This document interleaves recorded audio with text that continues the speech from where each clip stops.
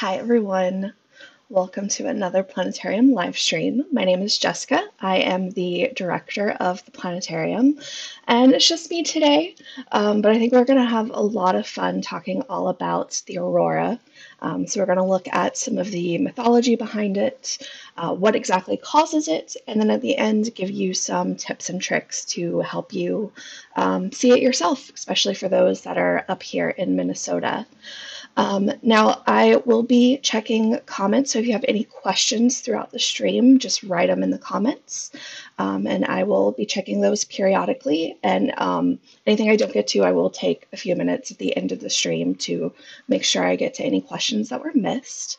And just another reminder that there is a bit of a delay between when I answer a question and when you hear the answer. And so just give it a few minutes. But again, I'll try and get to all of the questions at the end for anything I missed. All right, so I'm going to switch it over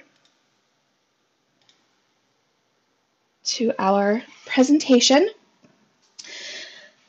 And so we are going to be talking about the Aurora, the Northern Lights. Now, these generally appear as these glowing, dancing curtains in the sky. But what you may not realize is the aurora are actually a kind of oval-shaped glow that is around the two poles of the Earth. And so there is one around the North Pole, which we call the Aurora Borealis, and there's one around the South Pole, which is the Aurora Australis. Now, these kind of ovals of aurora can vary in size, which is why it can kind of change where and when we can see the aurora. And we'll get into why it changes in just a little bit. So the name Aurora Borealis is actually Greek. The word aurora is derived from the Greek and Roman goddess of the dawn. And so you can think of the dawn as kind of like the bringer of light. And then borealis comes from the word boreas, which means wind. And so the kind of aurora boreas is the kind of northern wind that brings the light.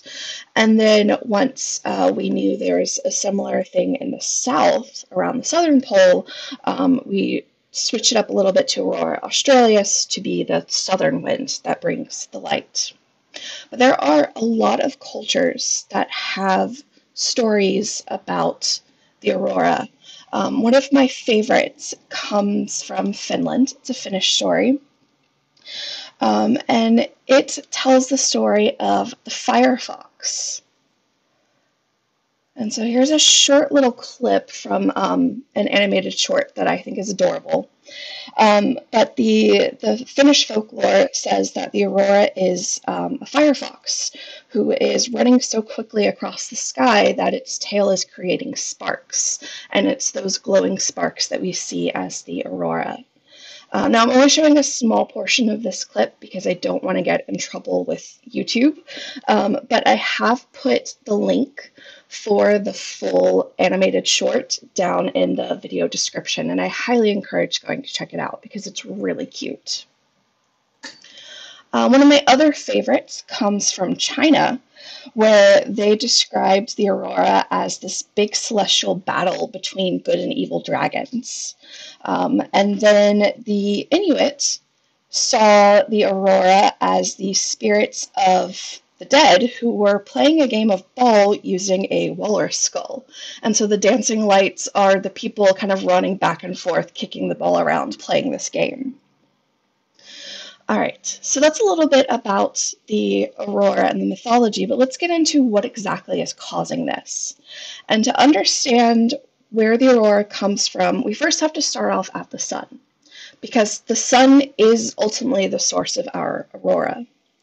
And so what you may or may not know is there is this thing that we call a solar wind. It's this stream of charged particles that's constantly flowing out and away from the sun out in all directions. And so these charged particles, the solar wind, is constantly moving out away from the sun through space. And then every so often, the sun will also have these little bursts Some of these come from solar flares, which can look like this, where we have these arches of gas that end up stretching too far and then they snap, kind of like stretching rubber bands too much. And so when it snaps, it flings that gas out into space. And so you get a little bit extra stuff flung out.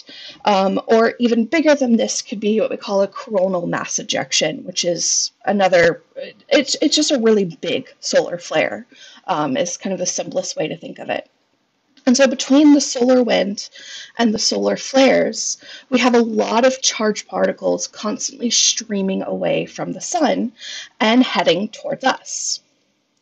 Well, for the most part, this stream of charged particles, the solar wind and the things from the flares and the CMEs, the coronal mass ejections, don't really bother us because the Earth is essentially like a big magnet. And so it has a magnetic field that surrounds it.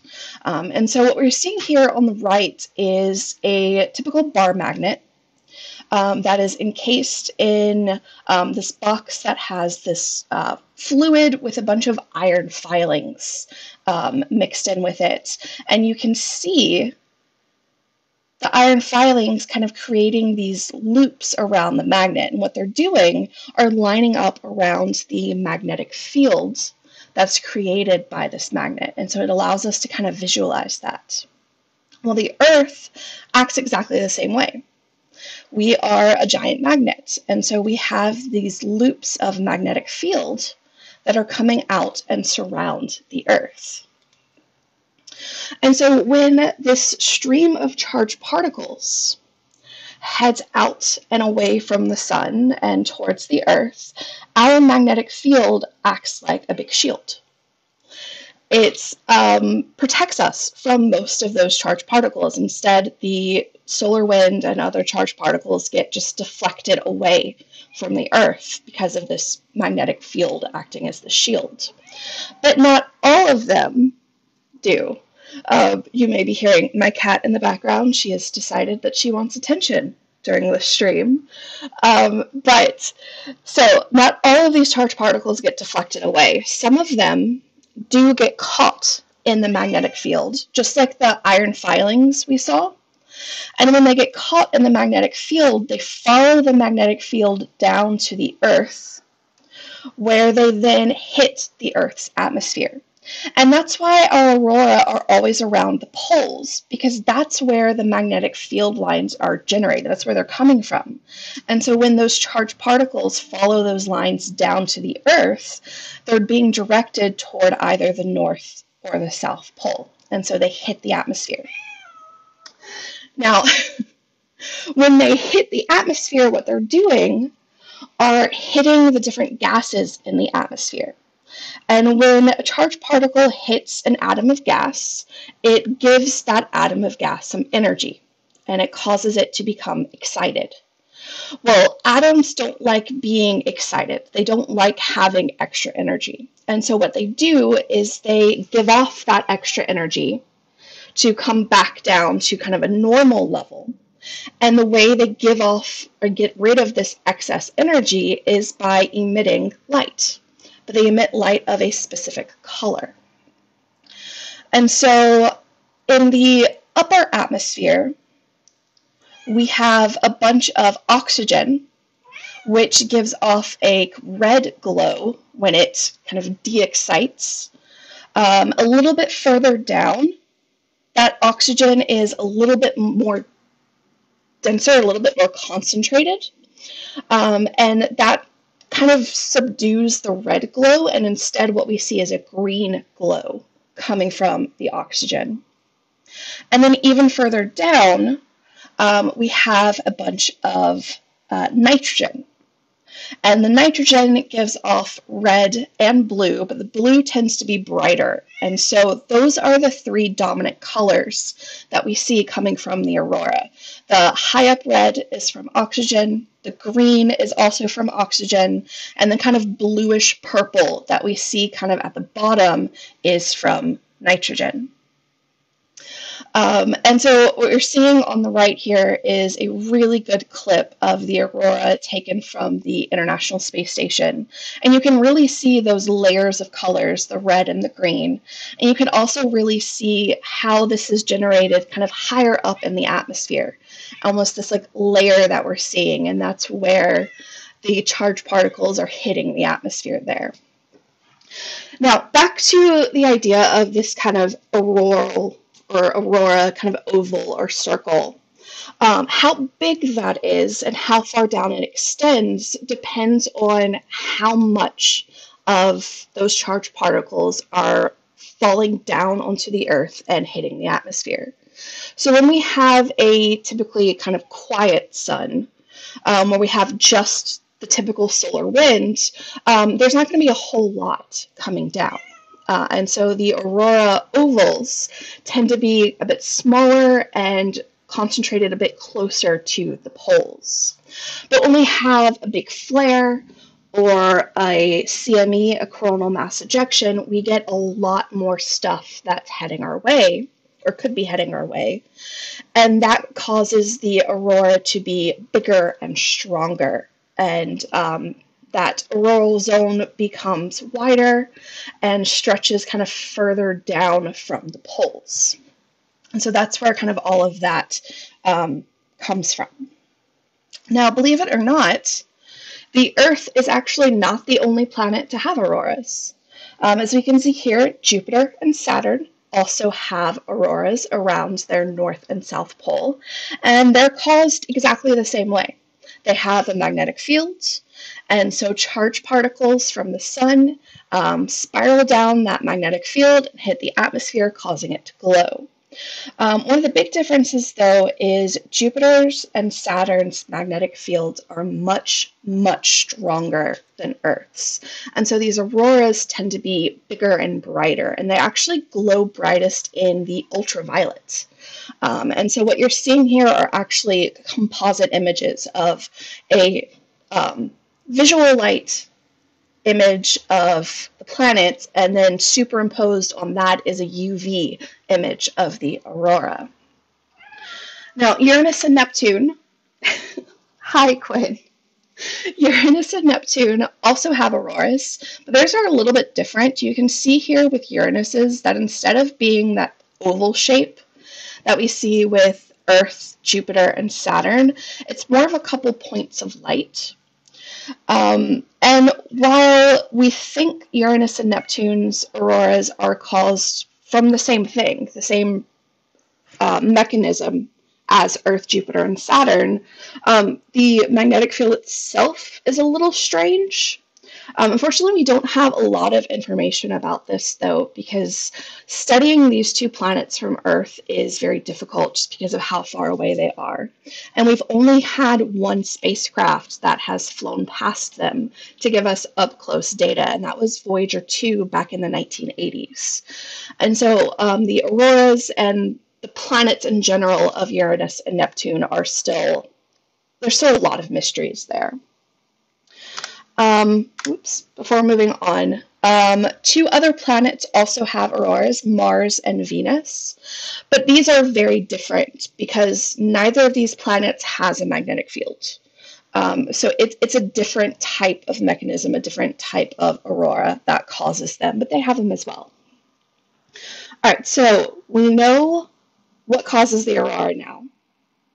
So how do we go about seeing it for ourselves? And for those of you here in Minnesota, we have a much higher chance of actually seeing them than anyone kind of further south. And so there are a lot of different places that you can go to look at forecasts for the aurora. And I'm just going to hop out of my slides for just a second.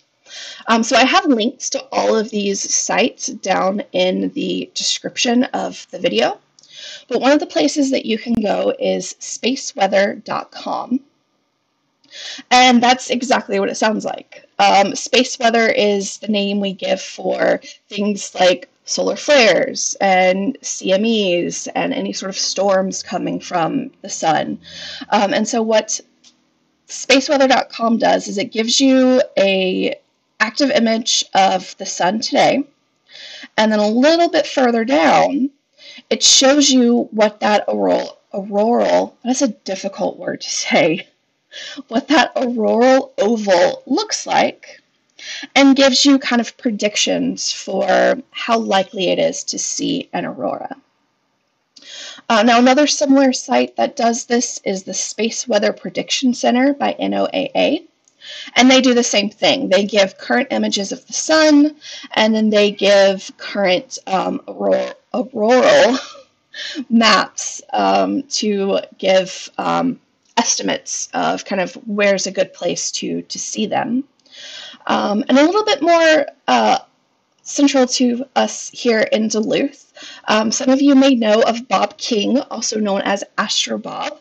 He has an astronomy blog that he posts on, I want to say daily, and he's really good about when there is a good chance of seeing the aurora here in the Duluth area, of posting an article letting you know.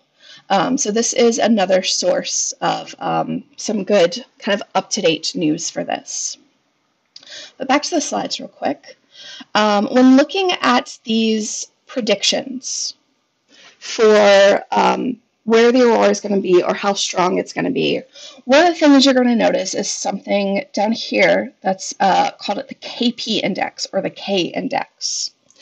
And that's just a scale that we use for how active the sun is and how strong or likely an aurora is going to be. So for us to have even a slight chance of seeing it from here in Duluth, we need a KP index of at least 4. And higher, of course, would be even better.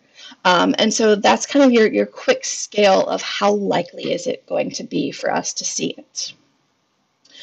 Now, another source that you can use is actually a phone app, which again, I have links in the comment or in the video description.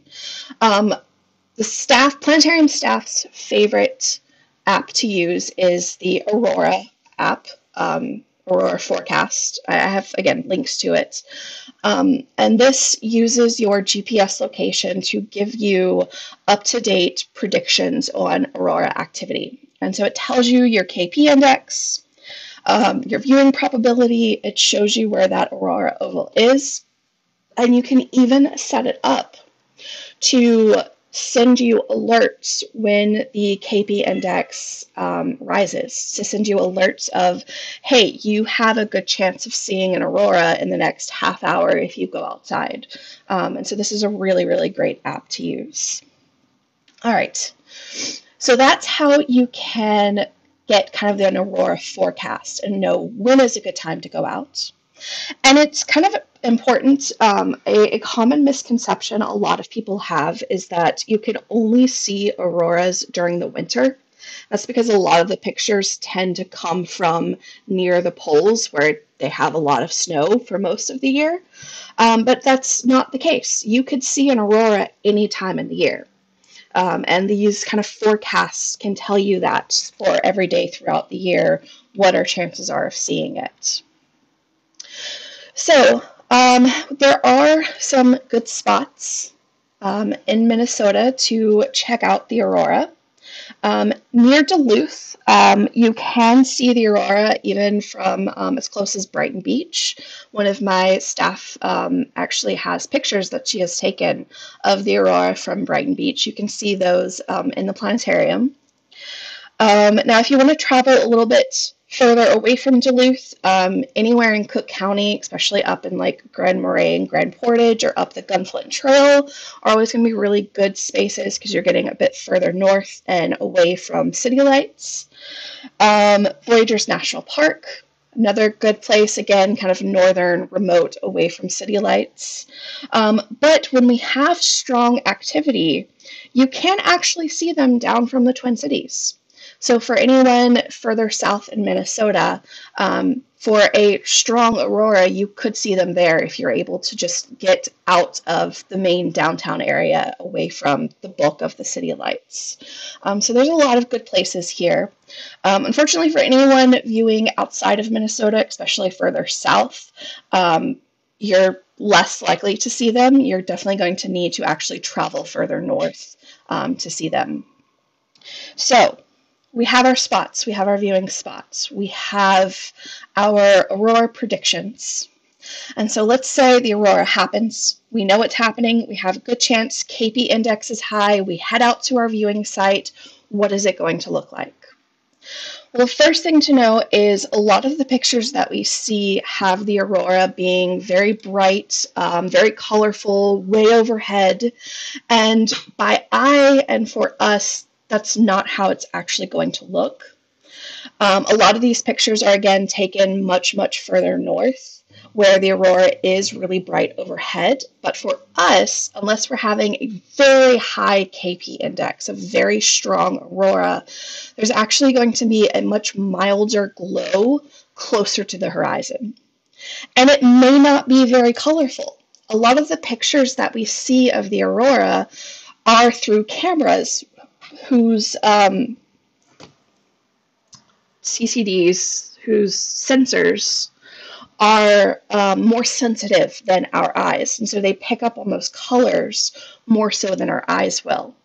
And so you're actually more likely to see a more mild, even grayish glow that you may not even recognize at first as an aurora.